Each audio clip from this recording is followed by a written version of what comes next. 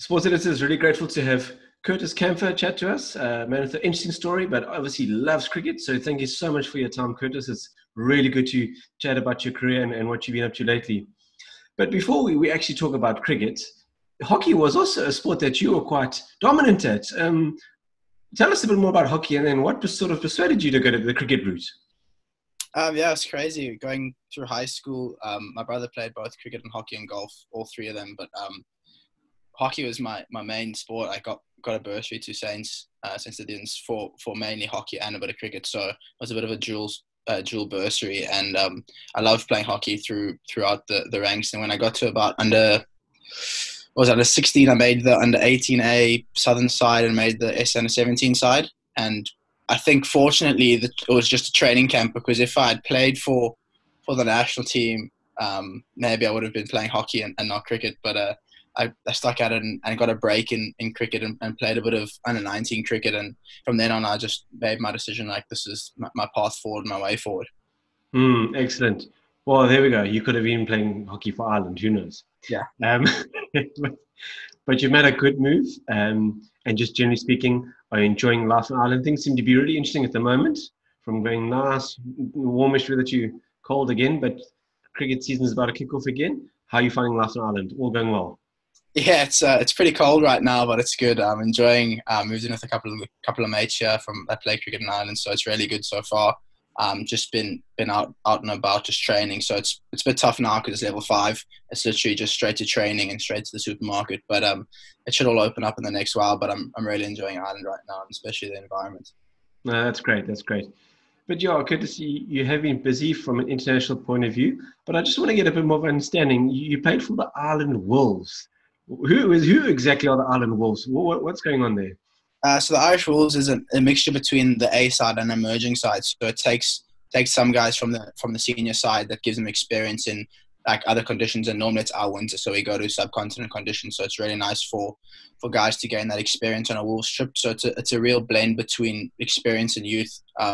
Fortunately, it's nice for me to get on those tours and just go and learn, which is really nice. It's kind of an open environment where it's all about learning and understanding and growing a game, which is really good to have, and also about nurturing the young guys coming through. So we have guys that are 18, 19 years old, 17 going on the tours, and that, which is really good for their development of their game. And you get out for 4 or 5 weeks and you go out of your comfort zone, and you kind of just test yourself in different conditions. No, excellent. That's brilliant. Because recently you played against Afghanistan, if I'm not mistaken. That must have been a good experience, but 1 or 2 tough nuts along the way as well. Yeah, playing Rashid Khan and Majib and stuff like that was crazy. They're unbelievable players, and they're not world number 1 and world number 2 and best wipe or bowlers in the world for nothing. But it was an amazing learning curve, and to come out on the better side was nice for my batting performance. But I think as a team, we really felt that we let ourselves down and Ireland down. We put ourselves in position to win a lot of those games, and it's just crazy. Somehow we just found a way to get ourselves out of those match-winning performances. The way Stola batted in those scenarios shows how good he is and how close we are. And it was just frustrating for us as a team. We went out there to get as many points for the Super League, and not coming back with any points feels like we've let ourselves down. But we're growing, we're learning. It's tough to play against them. They're playing a lot of cricket as well in the next while. So for us, we're trying to get as much cricket in and get as many points as we can for the next while. Yeah, because it just seemed, and I'm just going to talk about Ireland generally now in terms of cricket. It came into the scene, I think it was about in 2015, having so many good results, and eventually even got test status. I'm going to hit on test status a bit later as well. But it's sort of like Ireland got to a high, and now it seems like everyone else has sort of stepped a level up, and now it seems like you guys have to go another level up, which is a good thing, don't you think? Just more homework to be done and push yourselves, I guess. Yeah, definitely. It's the way sports going is that professionalism and that kind of that drive and growing again and again. Like you see the way India and England are playing ODI cricket right now. It's a freak. Like for you to be in the environment to see how they're playing it. But for us, we started the summer really well. I know we lost 2-1 against England, but we showed good. We put good performances together there, and that kind of we thought was going to be our stepping stone for the summer. It was tough with no international, no home fixtures for us and stuff like that. So we kind of got pinned back again there, and then off for a tour and you only have a week or two to prepare for international games is not always the best, but that's what we've been given, with COVID and stuff like that. Everyone's facing the same kind of problems. So we don't like to make excuses for that, but we're just feeling like we're going to have to step up and we've got to be on the ball even more. Okay. All right. Yeah, no, definitely. But it's good. At least some form of cricket is happening, but I know you're not quite where you want to be yet because you can sense things are going to get better for you, which is good. But just on that, so Ireland A team, has that fallen away, or is it just the Wolves a temporary sort of thing at the moment? The Wolves is basically the Irish A side. It's the emerging side more like it. So it's a bit of a mixture of the A side and some youth in there. Okay, just wanted to just clear that up. Thanks, Curtis. Yeah. But debut against England, you couldn't ask for a better start, could you?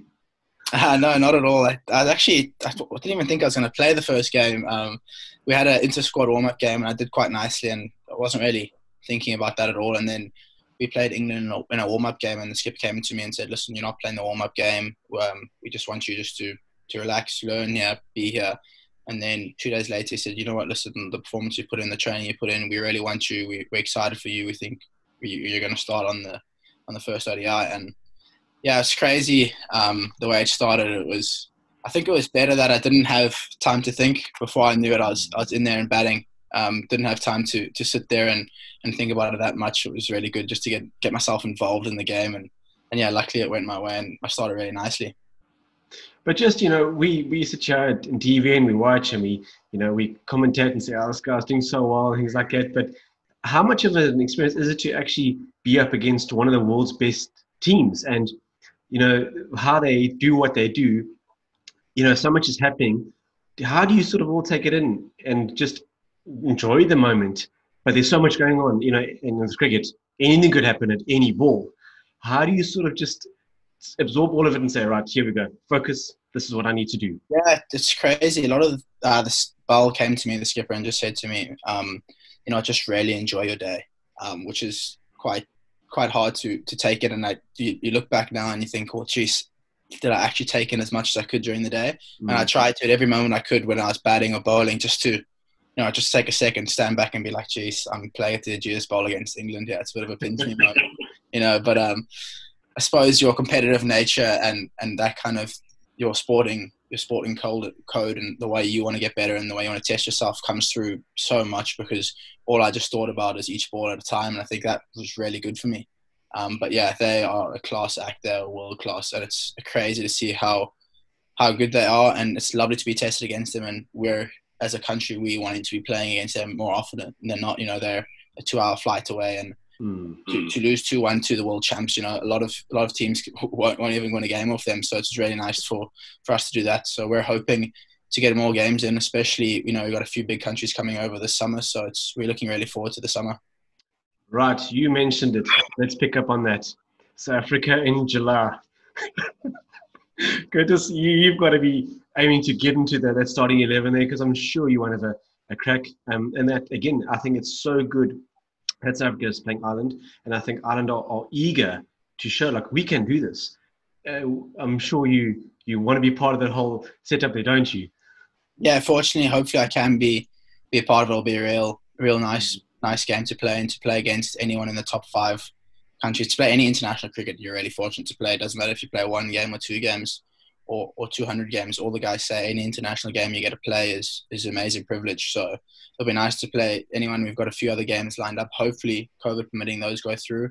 But yeah, we're looking forward to the summer. I suppose hopefully for me, it's just about doing what I can for the team, whether it means do nothing or do something. I'm just happy for what the team wants, whether it means I have to carry drinks or play a part in the games. I don't mind.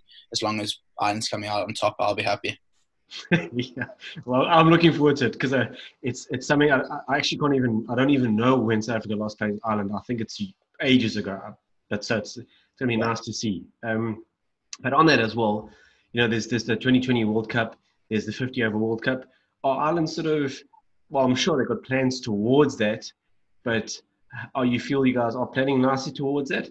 Where are you guys currently standing? What's sort of happening in the camp, if I may ask? Yeah, so there's a lot of things brewing at the moment now. We've got the domestic season and then a lot of internationals, and then hopefully the Euroslam's going to go ahead, which is the T20 tournament towards the back end, which will be good, really good prep for us for the T20 World Cup. And we go out, we play the pre-World Cup qualifiers, which is, if I'm not mistaken, if we've got 4 teams in our pool, and if we can get through there, well, hopefully I can make it onto that. I haven't played a T20 game for Ireland just yet, so for me it's about having a big summer, a big Euroslam, and trying to crack into the T20 side. And then from then, hopefully we can get ourselves out there. Thankfully, we've pre-qualified, so we play I think it's the second half of the Super 8s, and then if you have to come top 2 in your pool, and then you go through into the 12 teams or the 10 teams it is for the T20 World Cup. So it's really busy for the next while. We'll be up until roughly just before December.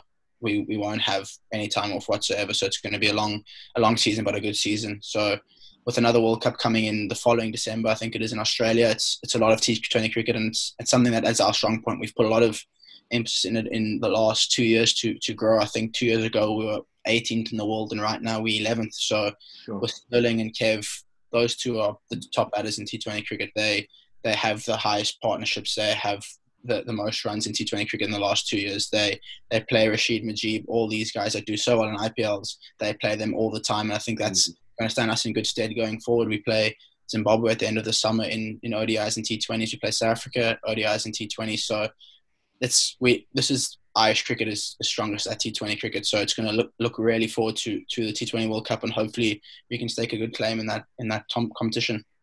Well, definitely, Curtis, and I just can hear the enthusiasm and the drive there. It's there, so it's good to see. And talking about it, you said you haven't played at T20 International, but you have played a number of ODIs, and your batting average is 50. So I'm pretty sure that puts you in good stead for the T20 setup there. But that's good momentum for you, don't you feel? Going into ODIs with that average of, I've got 50 runs as an average per game. You must be feeling good in that regard. Yeah, it's really nice to have some runs under your belt and try kind of kick on from the momentum, and I'm a firm believer of when it rains, it pours, so you got to make sure you cash in, because when it dries up, it really does dry up, and it's really tough to get out of form. When you're not in form, it's really tough to get into form. So I'm hoping just to keep this going and just trying to stay as patient and level-headed as I can, ODIs and stuff like that, I put a lot of responsibility on the way I play and the role I play, and I've chatted to the head coach and the captain, and they want me to play in a certain way which will benefit the team, and I'm happy to do so, and it suits me. So right now it's going really well, and hopefully long may it continue. I think that's, for me, my biggest thing is to hold myself to my own standards and do the best for the team, and whether it means I have to score 30 off 10 balls or try to score 200, or whether I have to score 20 strike rate, for me it's about doing what's best for the team, and right now it's been really good so far. But hopefully I can have a good summer and try to crack myself into the T20 side. It's quite a well established team, and it's got every player's got their own roles and stuff like that, so it's going to be tough to get into that. But I think with a lot of hard work, it's really good to see that we're all pushing each other to higher heights, and like you say, we're trying to get that extra step up, and that's where it's going to be. It's going to come from within the camp, and there's a lot of drive from the youngsters to push all players, and us young players are all pushing each other to a higher level. There's 5 of us that are under 23 years old, so it's really good to be in the squad with a young bunch of guys that are driving for excellence. Good prospects there, my man. Sounds very, very good. Seems like quite a detailed plan happening, so it's excellent. But also a bowling economy of 5.76 again with ODIs. Bowling all-rounder, batting all-rounder. How do you classify yourself? Because that's interesting. I just like to call myself an all-rounder. Right? Kind of to do. It's lovely to be in that position. Or I'm really fortunate to have an impact but with both bat and ball. And some days it's going to be with the bat, and some days it's going to be with the ball. It's basically what I said. Is it's whatever the team needs me to be. And right now it's kind of in the middle of overs to hold up an end and make sure I'm really, really accurate and drive the runs. And luckily I've taken a couple of wickets, which has been really nice, which the skipper's always happy about. So I'm just going to try to keep that role and try to keep that and cement that spot for me. I know Bowl's really happy with what I'm doing, and I'm going to try to just continue that, really, to be honest. It's whatever he wants, I'm going to try to do my best. And I say this very respectfully to all the other Ireland cricketers and whoever else might have represented Ireland beforehand, but it almost seems like you've done a real good deed in terms of the image for all-rounders for cricket in Ireland. I think it's there's so many good all-rounders around the world. We don't even need to speculate on that. But I think you've really taken that all-round role and made it yours, if you know what I'm trying to say. Because I think it's just added a bit more balance to the Irish side. Am I right in saying that? Is there any truth towards what I'm saying? I think just fortunately for me, it came off for me. You know, there's a lot of good all-rounders in there and stuff like that, which have had the experience and maybe they just haven't kicked on. But I think, yeah, luckily for me, it's just kind of gone my way, and hopefully I can make it my own. I still don't think it's mine. I still have to do a lot to earn that spot. With the Irish side, there's a lot of competition and stuff like that. So hopefully I can put a good summer together and cement that completely to be mine. But for now, yeah, I'm happy with my start, and it's just a start, hopefully. Yeah, there we go. Just a start. Good times ahead. But you also became the first man in history to make back-to-back 50s and take wickets in your first 2 ODIs. Again, excellent. And you seem to do well in these big moments. So obviously you like a bit of pressure and you like a bit of BMT. Is that something that also sort of feels part of your character? Yeah, I wouldn't say I'm the most technically sound player, and not the most, but throughout my career I've been called a wholehearted cricketer, and that's what I love to do. I love to play with the heart on my sleeve and give everything. So for me, most of the time when you're an all-rounder, chances are you're going to be thrown in batting. If you're batting 5, 6, 7, you know, when you come in and you're 300 for 4 or 5, you know, you're not really going to have a big impact. But the thing is, you have those opportunities with the ball and bat to impact the game, largely because if you come in at batting 5 or 6 and you fall down for not many, you have a big impact. And what you do there says a lot about the way you play the game. So it's really fortunate that way. Same in the middle overs. You're not meant to take wickets in the middle overs. You're not meant to bust the game open. And if you do that, it just shows good emphasis on how you can do. So you're kind of creating your own way to create success and stuff like that. But I've been fortunate so far that I've enjoyed that type of pressure, and hopefully I can keep doing well. I think I trained for that way, and it's just come off for lately. And if I'm not mistaken, you almost want to model your game, because you were born in South Africa, Jacques Kallis. I mean, that guy was as cool as us, and he just did what is required of him.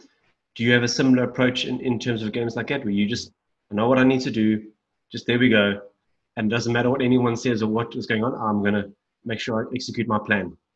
Yeah, I suppose most cricketers like that, but you can take a legend like that, whether you're a bowler or a batter, you'll take any of his stats. If you're an opening bowler and you see his stats and you say, right, if you play a 10-year career and you have his stats, will you be happy? Everyone will say 100%. And if you're a batter in the top 5 and you say, will you take his stats after 10 years? Everyone will say 100%. You know, he's just a freak, and that's crazy to say about it. But yeah, I love the way he played the game, and Ben Stokes just kind of showing a new era of an all-rounder where it's more of an impact. And I'm hoping to be kind of in between them.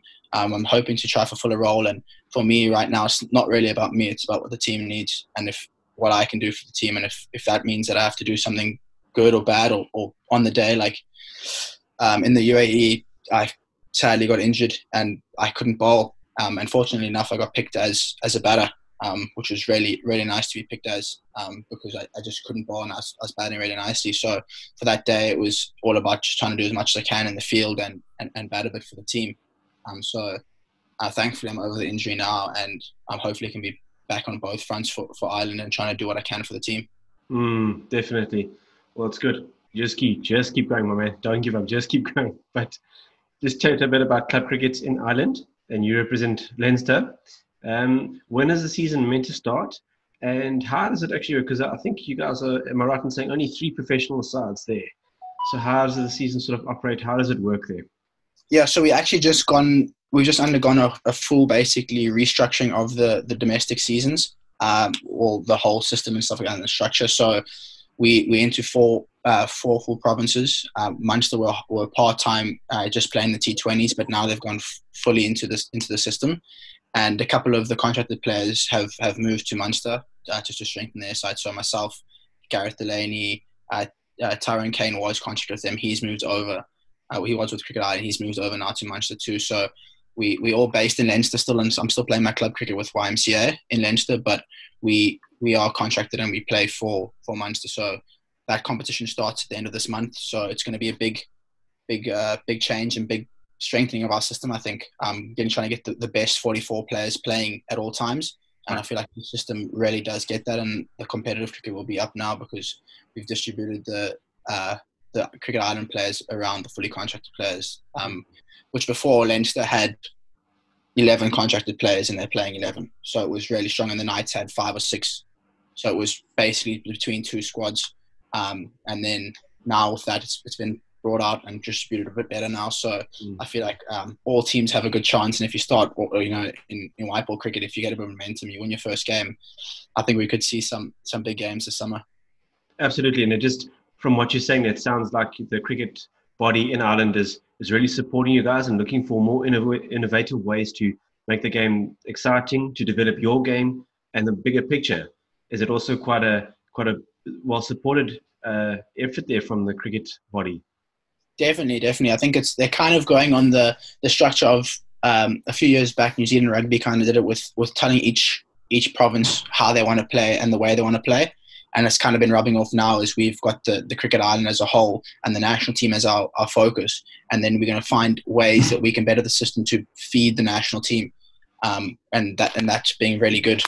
So we're really excited for that. And club cricket right now with COVID and stuff like that, they've changed all to white ball cricket, all coloured clothing. So it's a big change, and they've put a real emphasis on focusing on ODI and T20 cricket. So it's been a good decision from the board, I think, and it's going to force a lot more cricket and a lot more exciting viewership for the spectators. Yeah, that's definitely, and that's I've said it a number of times, Curtis, in these shows. I really appreciate it when guys are taking cricket and just making it that much more better and making it more relevant to the times. But as long as Test cricket is looked after, that's number one, our belief. But it's nice that they are finding ways to develop the game and make it more exciting, because it's, from what I can understand and see, you guys are just getting more and more momentum and just getting better and better and better. So big thing for you, hard work, it pays off, doesn't it? Yeah, I think so. I think a lot of people just see me moving over straight away and doing well, but I think this hasn't been a plan that was done in 2 months planning. I've been training to 40 since 2017, 2016. So it's been a long time coming. It was just about finding the right time, making sure I was developed enough, making sure I felt my game was ready, and as long as making sure that I was mature enough to withstand the move over. To any young players that are thinking of going over, I just say make sure that you are ready, because it is a tough adjustment. You do leave everything, and it's hard on the other side. But if it is worth it and you're ready, or able to fight through it and make sure that you can sustain this and make sure that you find your roots, it would be good for you. Just making sure that you understand that there's good and bad, and it's not just a quick little thought. You got to make sure that you put in the hard yards and the hard work. And for me too, I'm nowhere near where I want to be. I know I've got another 5 years of hard graft to become the player that I want to be. Interesting perspective you give there, because I think, you've hit the nail on the head there, Curtis, because there's only certain positions and there's only certain levels you can go, but there's so many players. So it's an interesting perspective you've given there. Thanks. That's good, Curtis.